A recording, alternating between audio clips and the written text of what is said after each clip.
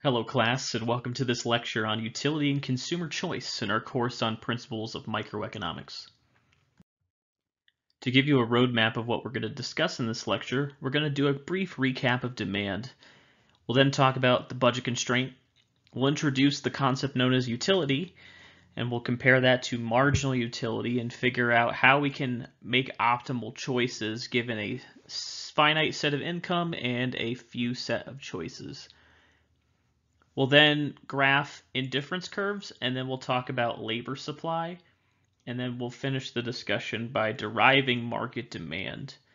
So essentially what this lecture is going to cover is you're going to see that really economics is about maximizing overall welfare or satisfaction given a limited, scarce amount of resources.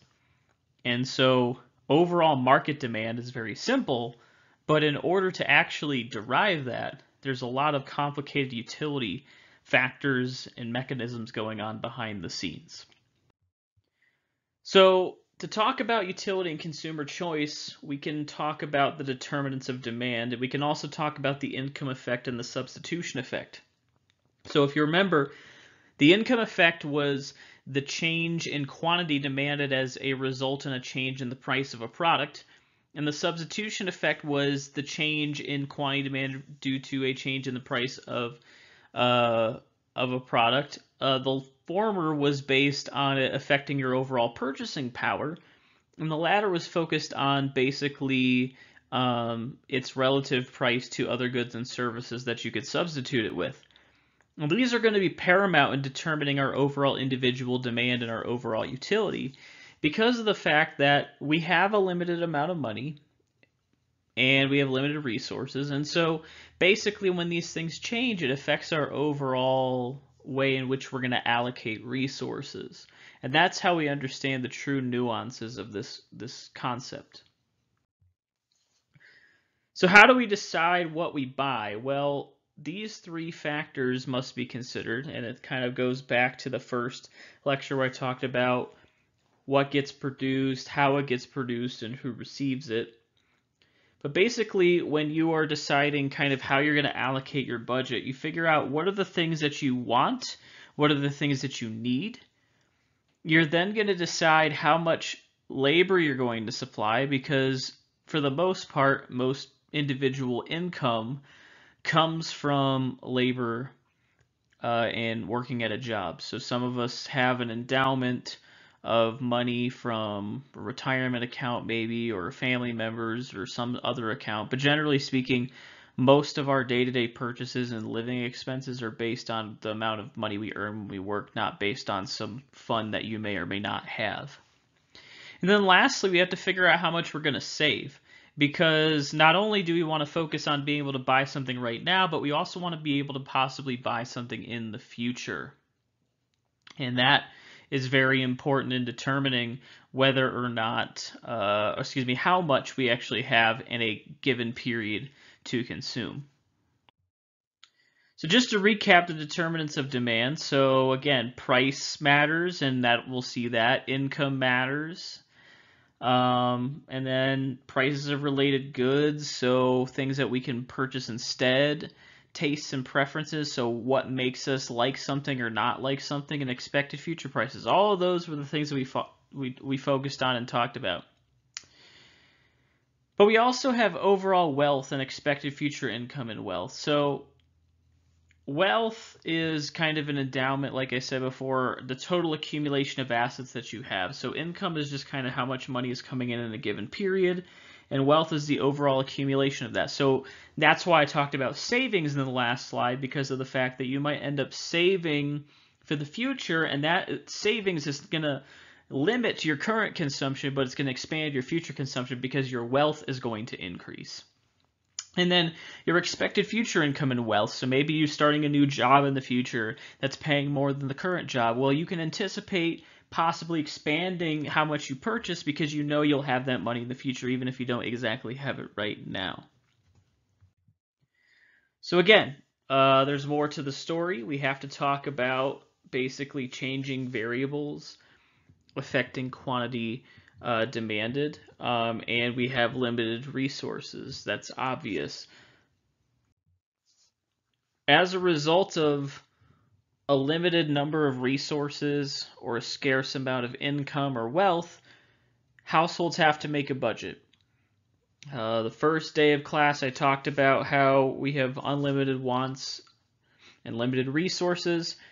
That is the exact same problem that society has at an individual level. The accumulation of all of our wealth together is not enough. So obviously, one person's wealth is not going to be enough either. And so we're basically imposed by what's going to be known as a budget constraint. And a budget constraint is the limits that are imposed on household choices by wealth, income, and prices. There's millions of products. There are millions of things that you could spend your money on. You could spend your money on car washes. You can spend your money on a car. You can spend your money on a house. You can spend your money on groceries. You can spend your money on a phone. You can spend your money on toothpaste. You can spend your money on gambling. You can spend your money on a puppy. You can spend your money on so many different things. But overall, you have to figure out, given the budget that you have, how you're going to choose from all of those options to maximize your overall utility and satisfaction and functionality of the budget that you have. And that's really what this whole lecture is about. It's about that problem. It's about taking what we have and allocating it appropriately that is the most efficient means possible. And so what we're going to talk about is going to seem strange and not really economics, but more philosophy, but there's still some mathematical components to it that help demonstrate the concept. And even though we technically probably won't be able to measure it in a real setting, you can take these elements and ideas and implement them into your own life in terms of making decisions. So here's an example of a budget constraint. Cindy has a job where she earns $1,400 per month after taxes. So no savings, no wealth. Pretty much they have $1,400 to spend in any given month. So there's a bunch of bundles. So there's more than just A, B, C, and D. There's E and F and G and H and all the way through the alphabet a million times of combinations that you could spend your money on. Some of them you don't care about. Same with think about the opportunity cost concept again. Other ones you do care about. But in terms of actual opportunities, there are some that you can't actually afford. So there are some that you can't physically pay for, so those aren't going to be part of your decision-making process, or at least they shouldn't be. And so here we have 4 bundles that Cindy can choose from. Cindy can bundle rent, food, and some other things, and the accumulation of those will be her total cost relative to her job and her income. So bundle A has her living in an $850 place per month, $200 for food and $350 for other things. Maybe it's savings or travel or entertainment or gas or whatever she needs. The accumulation of all that is $1,400 if you add across the columns, which means that bundle A is actually affordable. So Cindy could consider bundle A in her opportunity set or choice set. You might hear either term used. They're the same thing. Bundle B has Cindy spending a little bit more on rent for a nicer place, but is really eating nothing pretty much for $3 a day for food and spending $300 on other things because they would rather have entertainment and the other needs than eating lavishly every single day. And this total across the columns there is also $1,400. So B is still part of her choice set. C, getting a much more economical apartment so they can eat out more and enjoy more things. They're more focused on living and eating than having a big, fancy, luxurious apartment. And all of that accumulated is $1,400. So both A, let's use a different color here. Let's go A, B, and C are all within Cindy's choice set. But option D, the rent is already more than she makes in a month. Hardly eating any food and enjoying their life. They still can't even afford that apartment. So This one is out because the total amount is $1,700 and she only has $1,400. Now, if she had external wealth or assets that allowed for her to expand beyond what her actual income is, then it would be possible. But since we're assuming that not to be the case, then A, B, and C are going to be the opportunity set or choice set for Cindy. So let's do an example. Barney and Ted are friends. After expensive New York City rent, they have $200 combined to spend on 2 activities. They can eat a meal at their favorite pub. I'm just going to guess it's called McLaren's. Or they could play laser tag. Laser tag costs $10 every time they go, and a restaurant meal costs $20 every time they go. With that information, we can actually derive a graph, and this graph is known as the budget constraint. So the budget constraint has both products on each, or one product in each axis, so both products are graphed. We have on the x-axis laser tag. And so laser tag costs $10 every time. And we know that their budget is $200. And restaurant meals cost $20 every time. And since we know that their budget is $200, we can graph those intercepts by taking the total amount of income that they have and dividing it by the price of each product. So if they only went to laser tag, they could go to laser tag 20 times. If they only went out to McLaren's, they could go out 10 times a month, given their budget. And so this simple equation of 10x plus 20y equals 200 is just saying basically the price times the number of times you go is equal to your budget constraint. That's the limitations. You could spend less than that, but you can't spend more than that. So basically think about the production possibilities frontier as it applies to an individual person in terms of their consumption instead of their production. And that's basically what you have with the budget constraint.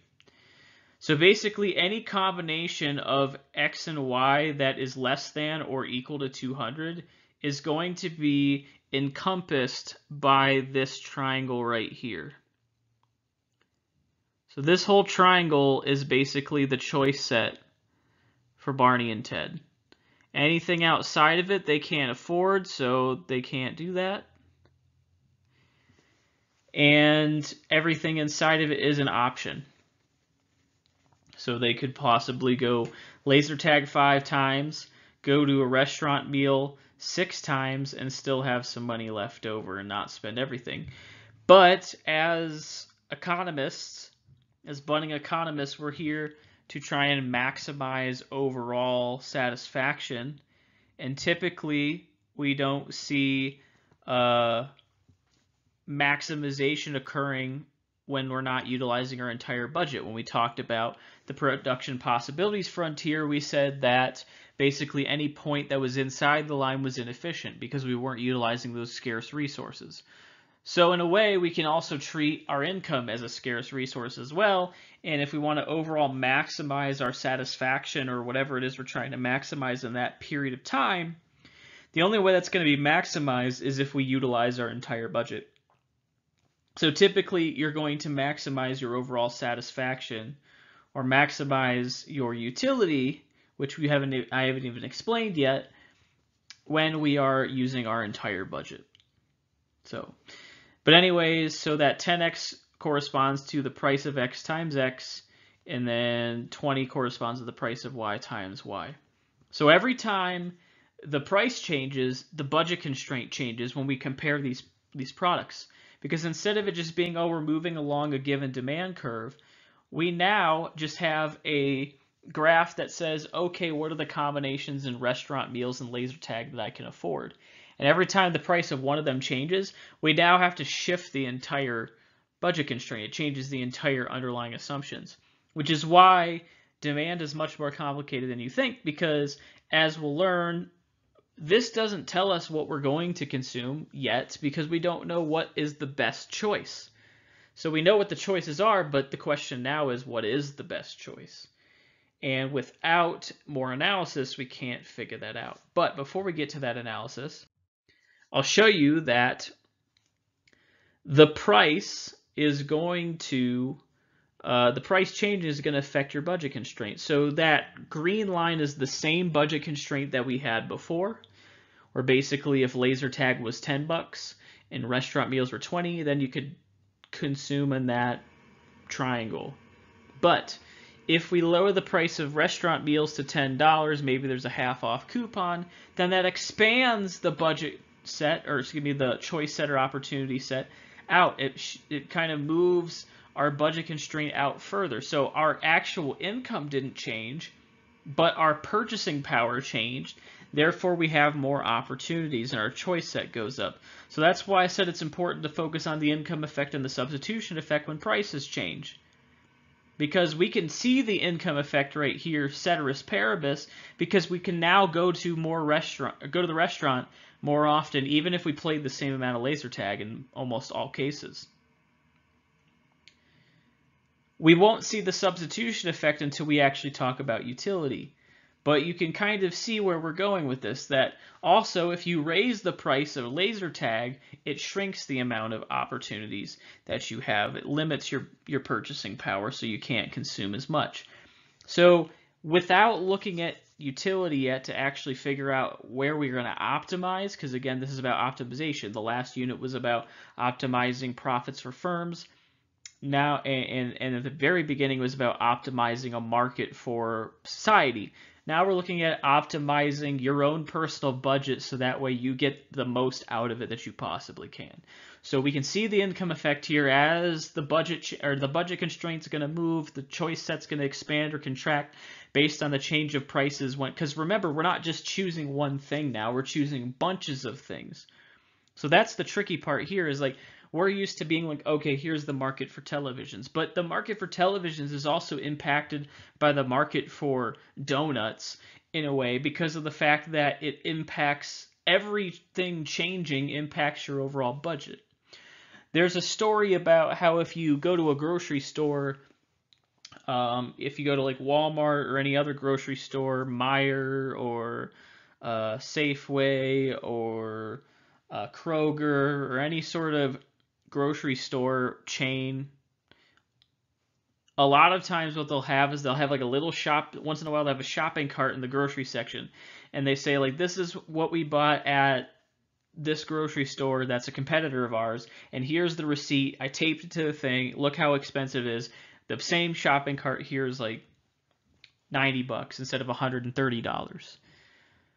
Well, that may be true, but the reality is that when you go shopping through the store, sometimes you go to a specific store for the specific sales, or as you see the prices are different at that store, it adapts. You end up adapting what you purchase. So you wouldn't actually buy the same things at Kroger as you would at Aldi, or what you would buy at Safeway is what you would buy at Meijer, at Walmart, what you would buy at Target, because your demands might be different based on how the prices affect that relative to your budget. So when you see those things, yeah, it might be cheaper, but I might not be interested in buying those same things because I don't get the same level of happiness or usefulness out of it that someone else might, or because I found something really cheaper here, I'm willing to take the trade-off of the fact that something else might be more expensive because I don't want to have to deal with the travel cost of going to another place. So what's the best bundle? That's the real question that I have now. Is we know how much money we have, we know what we can choose from, but the real question is, what do we choose? We have a bunch of choices, but which one's the best? That's what we care about. Just like it wasn't enough for us to just analyze if a firm is making money or not, we got to figure out where they're maximizing their profits. Because marginal analysis allows for the most efficient means of production in most cases. So we're going to be looking for the best bundle. And I've said utility about 30 times, but I actually haven't introduced the concept. Basically, utility is the first step in determining that optimal consumption bundle. And really, all utility is the enjoyment or satisfaction received from consuming a good or service. Because why would you buy something if you didn't like it? Why would you buy something if it didn't give you satisfaction? even if you might be buying it for someone else who gets satisfaction from it, well, hopefully you're getting utility from the fact that the other person is satisfied, and it offsets or something like that. So I think back to when I was before I was born, my mother had was married and to my father, and my father had a pet tarantula, and my mom is afraid of spiders, and she decided I'm still going to take care of this thing even though I'm terrified of it and I hate it and it's ugly and it's fuzzy and it's furry and it makes a bunch of creepy webs in a terrarium, because of the fact that she derived utility from the fact that the spider was making her spouse happy. So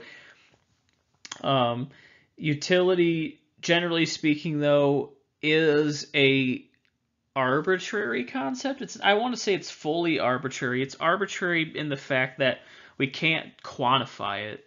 So it's not to say it's arbitrary, because it's got some pretty strong mathematical conventions that defend it. But in terms of actually measuring it and quantifying it between people is impossible. So like you could potentially quantify utility individually in your own way, where you can kind of weigh things, and that's really what you do on a daily basis, and that's what you're going to do here. But if I was to say, okay, like I eat Oreo cookies, and the way it makes me happy is the same way it makes my wife happy, or the same way it makes someone else happy, doesn't necessarily translate. It doesn't. So eating 3 cookies might make me happier than it makes someone else eating 3 cookies of the same thing. So utility is philosophical in a way, but it hopefully kind of brings you back to realize that economics isn't just about money. It never has, and it never will be. I mean, the Wealth of Nations, yeah, I guess it was about money, but economics is more of a tool set and a thought process.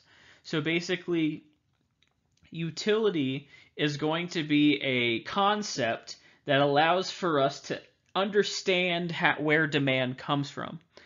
So when we see demand in nature, we don't have a crazy model that basically derives it like we're going to have here. And if you were to take intermediate micro or a core micro graduate sequence, but you can understand how the concept creates demand.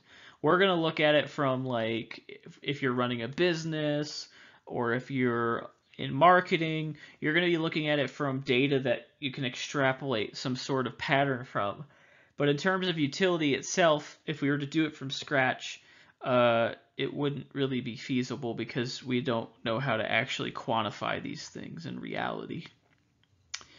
But long story short, utility is just the enjoyment or satisfaction. We will give it numbers and we will give it units, but as I like to say, it's like the TV show Whose Line Is It Anyway? Whether you watch the old version, the Drew Carey version, or the modern version, basically everything is made up and the points don't matter. The numbers are made up, but they actually do matter in a way, because of the fact that they help us get to a decision. And that's really what you're looking for, is you're trying to figure out what is the best decision for me. So utility is our way of getting there. So this slide just kind of goes through what I just said. Basically, we can't actually quantify it between people. We all have unique preferences, and so everyone's going to have a different utility function. So even when we have graphs, sometimes we assume that people are the same, but they're really not. But anyways, utility is impossible to quantify. You can make up numbers in your head, just be like, you know what, that makes me this happy and this makes me more happy. So you can do it ordinally and be like, well, this makes me the happiest, then this makes me the next happiest, and then this makes me the next happiest. Or you could just make up numbers on your own and then do that as well. But we're always doing this. So like when you're trying to decide, okay, should I go for the thing that makes me happiest, or should I go for the thing that makes me like the 4th happiest but is the most affordable? Those are the things that we're basically proving here. You've done them your entire life, and you're going to continue to do them for the rest of your life. But having a little bit of a kind of a box to wrap around that concept and have you more consciously thinking of it and more aware of it might help you be more efficient in your decision making process. So the reality is that utility is not linear. What I mean by that is that utility is not going to be constant all the way through. It's not going to always perpetually increase. The reality is because we have a time crunch typically when we're analyzing these things. If we're using a budget constraint, we're usually looking at 1 month or one pay period or something like that. So if you do something a bunch, then over your lifetime, that's fine, but over a 2-week period, maybe you're not going to get the same level of satisfaction. So this goes back to the very beginning of the course when I said, okay, when you're trying to figure out what is the optimal amount to run, well, there's not really a dollar value that you can attach to that, but you can feel it out based on how much energy you exert and what kind of results you're getting from that exercise. So you don't want to go try and run 26 miles today. That's not going to be good because after a certain period of time, you're going to get diminishing returns or negative returns because you're going to end up hurting yourself because your body's not ready for it. Same thing applies here. The overall, what you're trying to do is you're trying to maximize total utility, just like you were trying to maximize profit as a business. But our optimal decision is going to be made using marginal analysis, just like before. Marginal revenue equals marginal cost determines our optimal decision. Marginal utility is going to be kind of the deciding factor or a piece of the deciding factor that helps you figure out what is your best combination of goods and services given your budget constraint to maximize your overall welfare. And so marginal utility is just the additional satisfaction received from consuming one more unit of a good or service. So total utility is what you're trying to maximize. It's the total across all units consumed, and they don't even have to be the same product. But marginal utility is the additional satisfaction that you get from consuming one more unit of a specific good or service. Now the reality is we have something that's known as diminishing marginal utility. I highlighted that with the exercise example, but just think about eating as well. So if you're listening to this lecture and you were eating a snack while doing it, at the beginning, we're about almost a half an hour in, so maybe, unless you paused it, but we're almost about a half an hour in, so let's just say that you stopped eating 15 minutes in. Well, either A, you stopped eating because you ran out of it, but in the concept of, let's say you have an entire bag of chips, you decided after 15 minutes you didn't want to eat anymore, either because you were full or maybe the flavor in your mouth got to be too repetitive or too intense or for whatever reason, but you decided to stop. And the reason why was because you weren't getting the same level of satisfaction as you were initially. And that happens in a given short frame of time. Doing the same thing over and over again is not going to yield you the same level of satisfaction every single time. So it might be appropriate for you to switch to some other activity or some other project to continue those things. So this is why we don't run 50 miles every time we work out, and we don't go out and party every night. At least I don't. Maybe you do, but I would get diminishing marginal utility just probably doing it 2 nights in a row. But anyways, sports seasons are just seasonal as well, mainly because of the fact that there would be a diminishing marginal utility to the fact that, okay, if the season is just perpetual and nobody ever wins, then are we just a hamster in a wheel, or is there any sort of finality to it? So that's the reality is that those are part of the reasons why those things are in place, is because of the fact that doing the same thing forever over and over again will not yield you the same level of satisfaction as it once did. And that will affect how much you're willing to pay for it. So here's an example with Cookie Monster. I don't feel like using his entire voice all the time, but me Cookie Monster and me love cookies. You can read the rest of the text in his voice, but basically what's going on is Cookie Monster has a certain number of cookies that he can eat. And so if Cookie Monster eats no cookies, then there's no satisfaction that comes from it. And then remember, marginal utility is the additional satisfaction that you get from consuming one more unit of a good or service.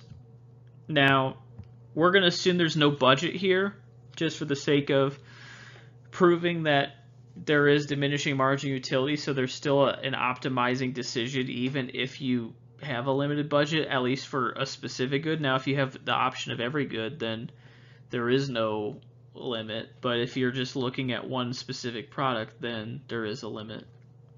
Actually, technically there is a limit in the other one. It's just that you would probably consume so many things that you would never be able to actually experiencing diminishing marginal returns on everything.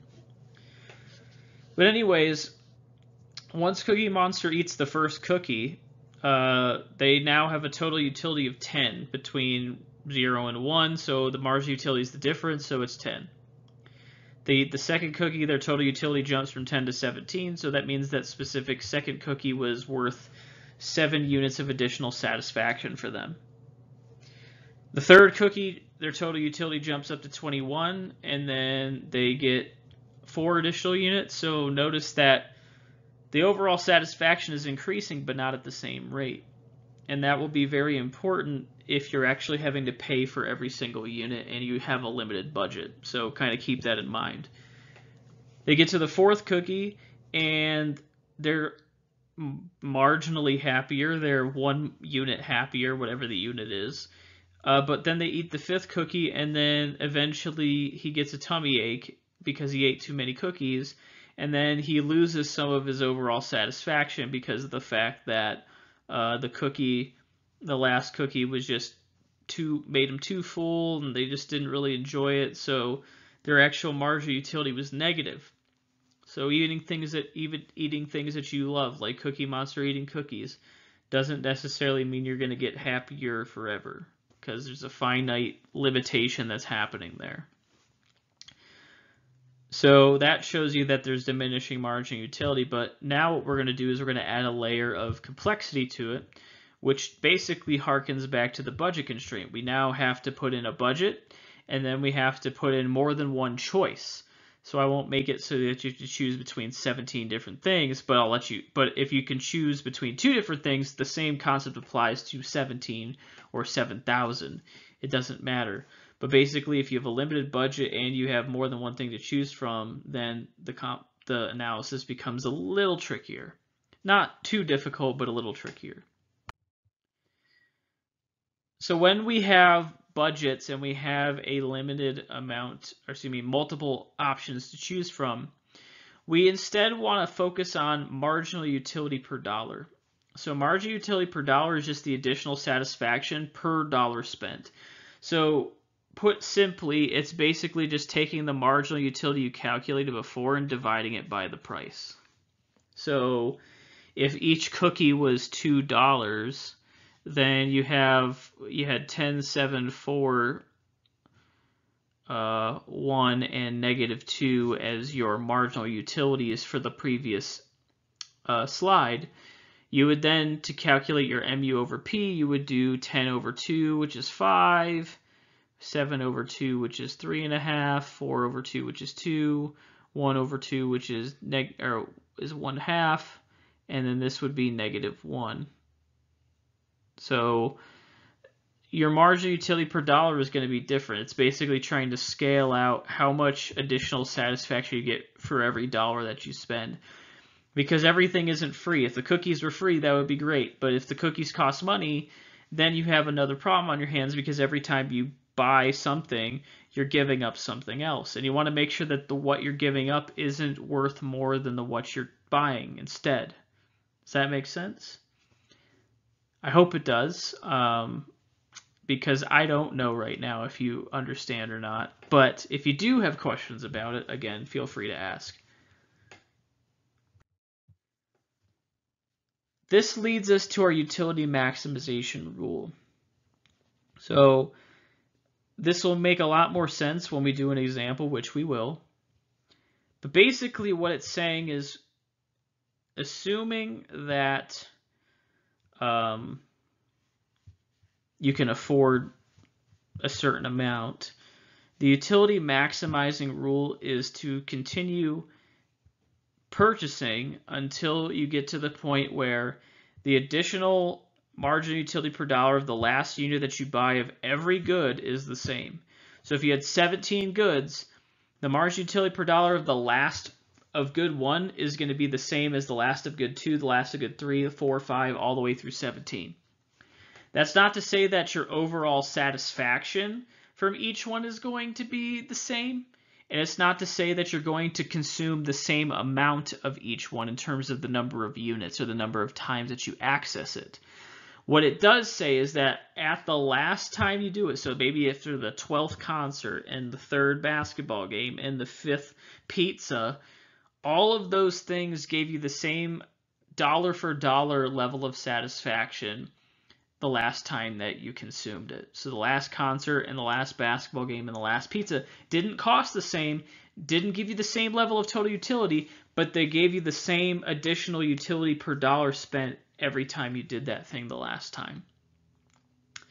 And so that's really what it's saying, is that basically the value that you got for the last time you consumed something was the same across all goods. That's really what the utility maximizing rule is. If that, in reality, does that work out the same? Not necessarily, because you might get this inconsistency where based on the price of something, you might not be able to buy that last unit. You might not be able to afford that last unit. You might not be able to spend every dollar that you have because the last unit that maximizes overall utility is not affordable. Or what you could do is you could skip this rule so you could buy something else that you can't afford, so you're at your budget constraint. But notwithstanding that, assuming a perfect world in an artificial universe, this is the rule that will hold true, and I think I've cooked up a problem that will allow for it to be true.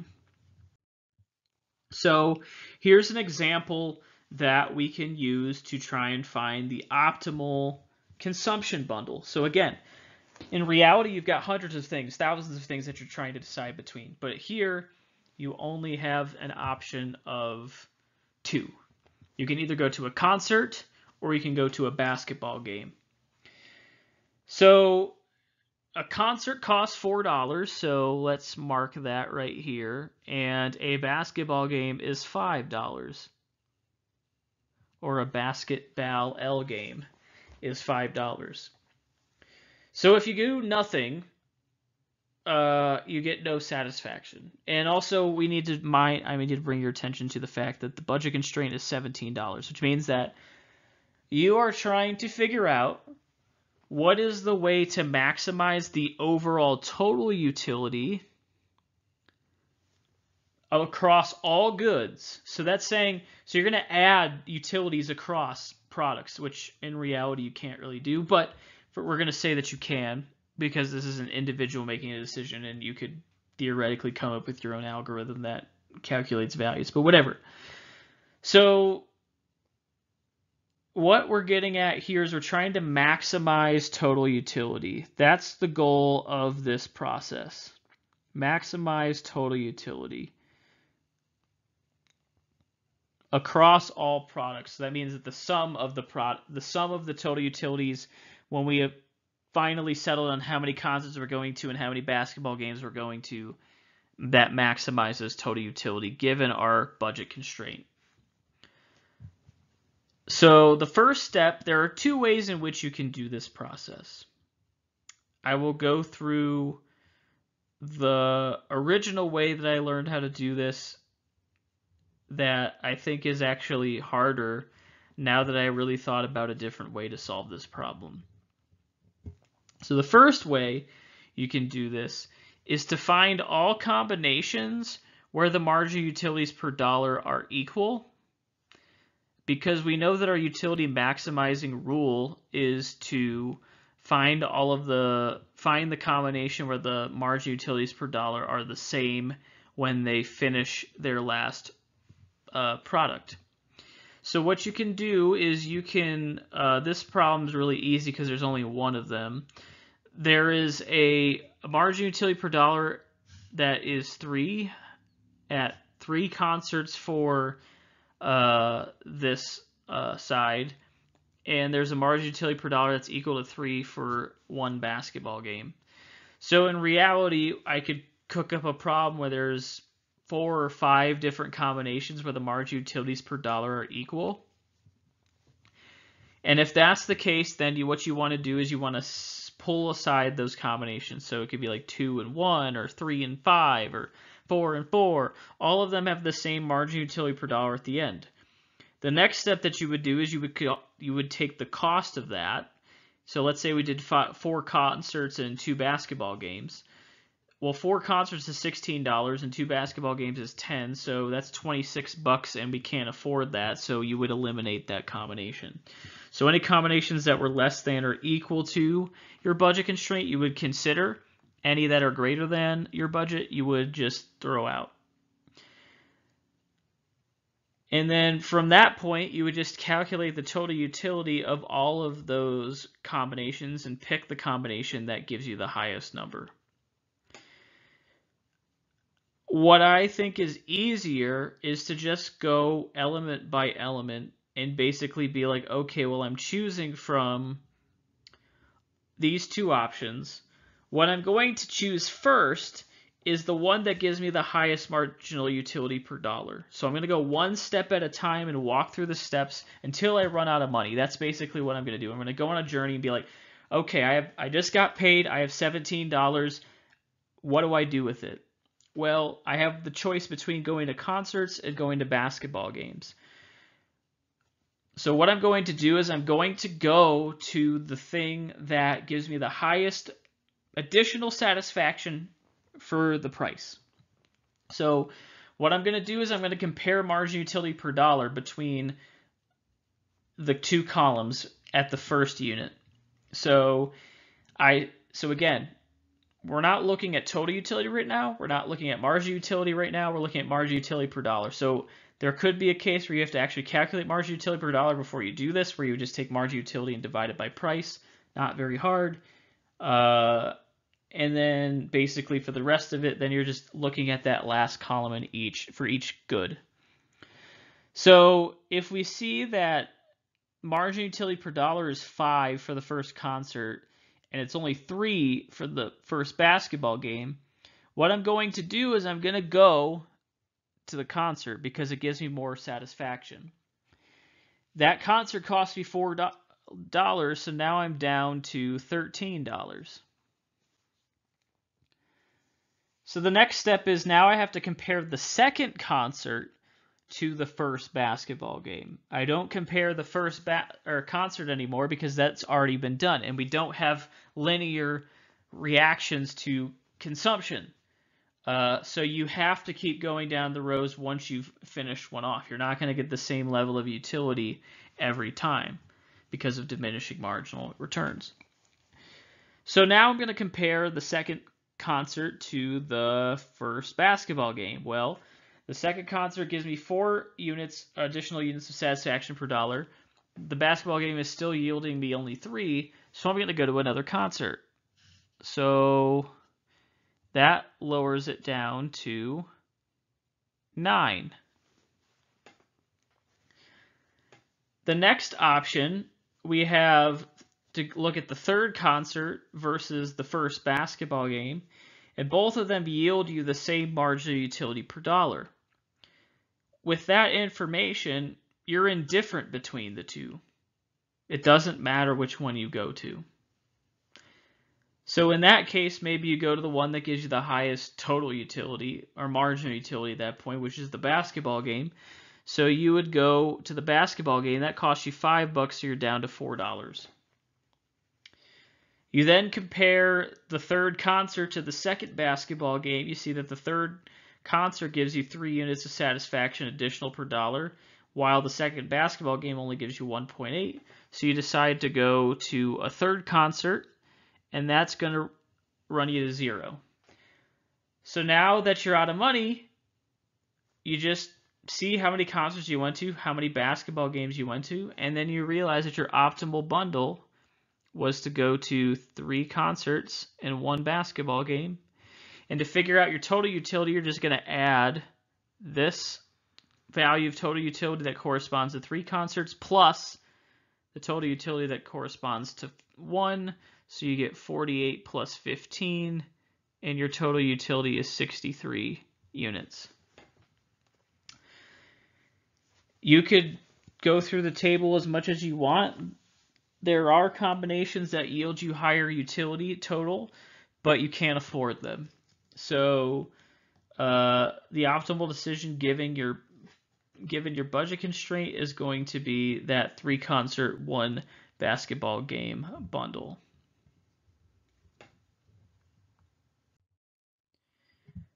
Going back to that budget constraint that I showed you with Ted and Barney, you can actually calculate or visualize the optimal consumption bundle by using what's known as an indifference curve. So an indifference curve basically measures fixed levels of utility at an infinite number of potential consumption bundles. So yeah, you could have fractions. So indifference curves imply fractions of units for goods and services that are discrete numbers. So there's some weirdness to them. But generally what the optimal decision is going to be is each indifference curve represents a fixed level of utility. So there's an indifference curve that represents 63 units like we saw in the last slide. There's an indifference curve that represents 50. There's an indifference curve that represents 20. But they're all parallel to each other, so none of them intersect. But what happens is if you aren't at your optimal decision, you could consume, say, here, or you could consume here, and you're getting the same level of utility, but you're not paying the same amount of money for it. So you could be like, well, I'm spending my whole budget and I'm on the line, but the reality is that there's another point that can get you the same level of satisfaction that costs just as much. And in fact, there are combinations that cost even less to get the same level of utility. And so that's not your best choice. Your best choice is going to be a point where the utility indifference curve is tangent to your budget constraint, meaning that it only touches at that one point. Anything beyond it, you can't afford. Anything inside of it, you could attain twice and or get it at a lower price. So point A in the green indifference curve represents the maximum level of utility for that option. So if we use the previous example, what it's going to say is we'll put concerts on the X, we'll put basketball games on the Y. So if we had $17 and it was $4 for a concert, let's say they're divisible. Let's say you could go to a quarter at a time.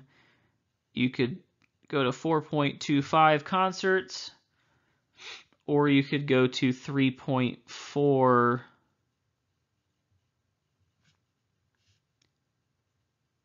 go to 3.4 basketball games. And then you connect those 2 points, and that's your budget constraint. And we decided, based on our analysis, that 3 concerts and 1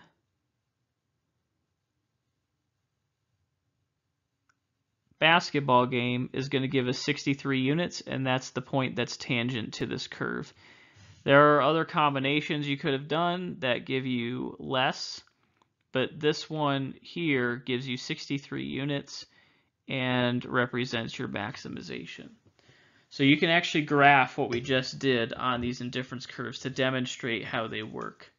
And that point right there is the only point that's tangent to the curve. Everything else is not feasible. And all the other combinations that you could have had are actually worth less. So as a result, you end up not maximizing when you're not maximizing your budget. One thing that I wanted to talk about was the amount of labor that you supply dictates your income, which can have an impact on your opportunity set. So I briefly wanted to talk about labor supply and the concept of the fact that there's a little bit of weirdness to it. It's not a traditional supply curve that you would see. It's assumed to have what's known as a backwards bend. But figuring out how much you're going to work is an important determinant in how much you end up making, which is a determinant in how much your budget constraint is, which is a determinant of how much you buy, which it basically creates your demand. So taking what we took from the previous discussion with the budget constraint and the indifference curve and the optimal solution, that is the information that we need to actually derive individual demand. So here we're talking about labor supply. So labor supply is considered to have a backwards bend because of the fact that there's a income substitution effect thing going on as your wage gets higher and higher. The amount of labor that we actually supply is based on the availability of jobs, the market wage rates, and the skills possessed by the labor force. So again, if there's no jobs available in your field, then you might not be able to work as much as you'd like to, which limits your income, which limits your overall budget constraint.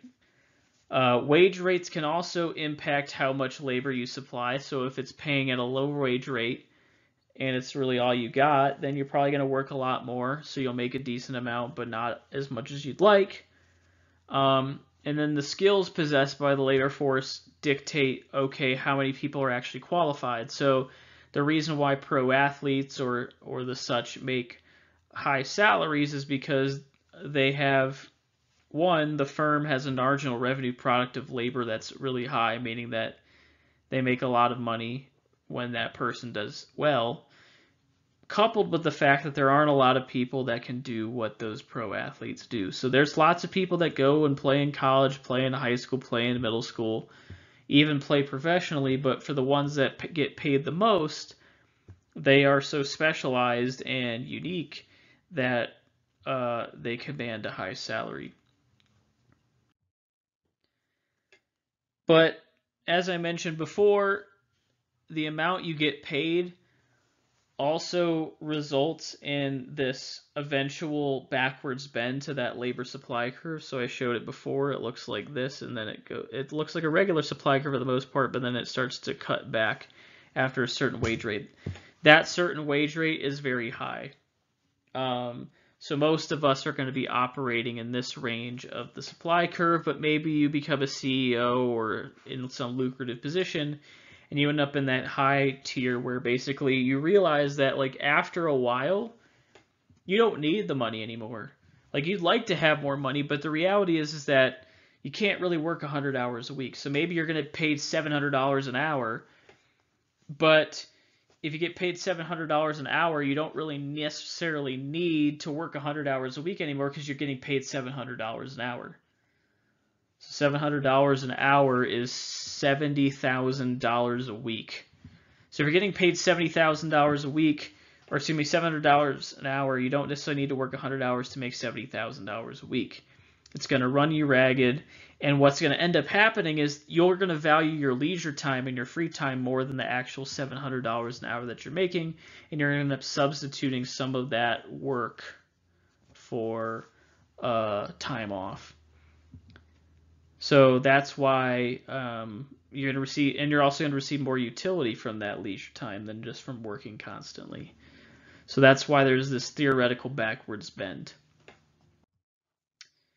And then saving and borrowing also affects your consumption, because if you decide that you want to put a down payment on a house in a year, you might not be interested in spending every single dollar that you earn. And so what's going to end up happening is if you decide to save for the future, what your budget constraint might have looked like this if you spent all your income, but you decide to put some away. And so in the current period, your budget constraint is going to be smaller and look like this. But in the next period, your budget constraint with your income would be the same, but because of the fact that you saved, you actually have this much when you add your wealth in to spend.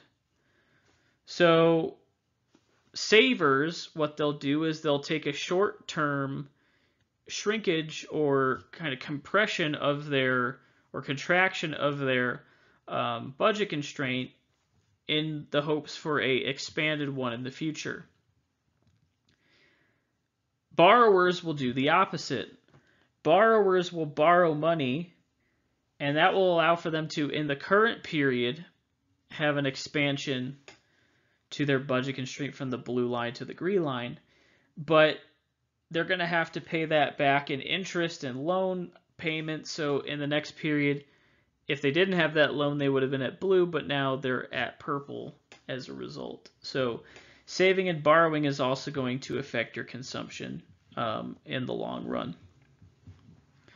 Or excuse me, not in the long run, but in a continuous period. So you can trade off some of your income now for purchases for something that's worth more or bigger later.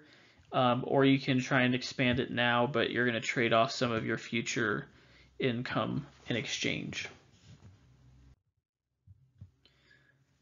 So the question now is, how do we get market demand from utility? So what we're going to do is we're going to go through that utility analysis, find the optimal consumption bundle given our budget constraint. The nice thing about that analysis is that you not only derive individual demand for one specific product, you derive individual demand for a bunch of products. So if we were trying to maximize our total utility, we aren't just making one decision to do one thing at once. We're trying to basically make that decision within the context of many other decisions.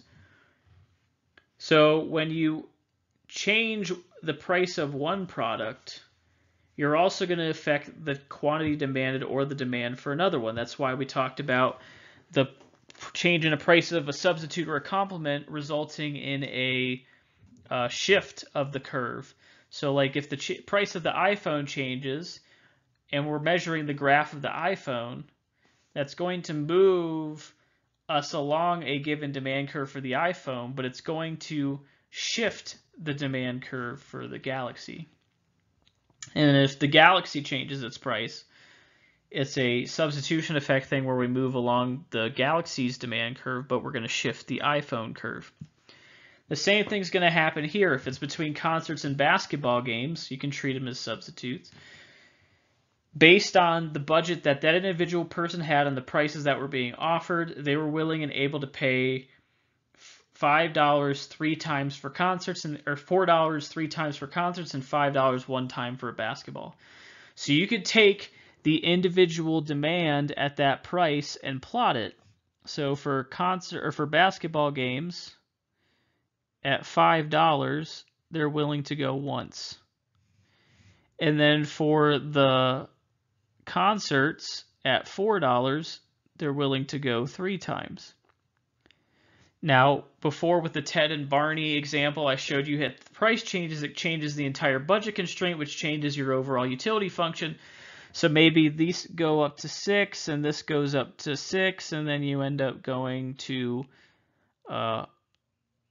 0 and you go to 2. Well, now that you have 2 points, you can connect a line, and basically you end up with a demand curve individually for basketball and for concerts. This is just for one person.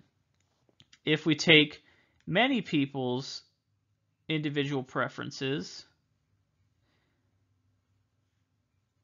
So this is for concerts, this is for concerts, this is for concerts. You add up all of these points across, you end up deriving your market demand for concerts. So all of this was to basically show you all of the inner workings of demand. Oftentimes you just take it for granted, it's just given to you, it's downward sloping, we know why it is, but we don't really know where it's coming from. And really it's coming from individual choices based on a limited budget, scarce resources, and how much satisfaction they get from that product. And overall, that's how we end up with demand. So that demand curve that you had at the beginning of the course, in the middle of the course, the end of the course is all coming from this individual analysis aggregated out to the entire market. So that concludes this lecture. If you have any questions, please feel free to reach out. Otherwise, best of luck on any assessments for me or any other course that you have, and I look forward to talking soon.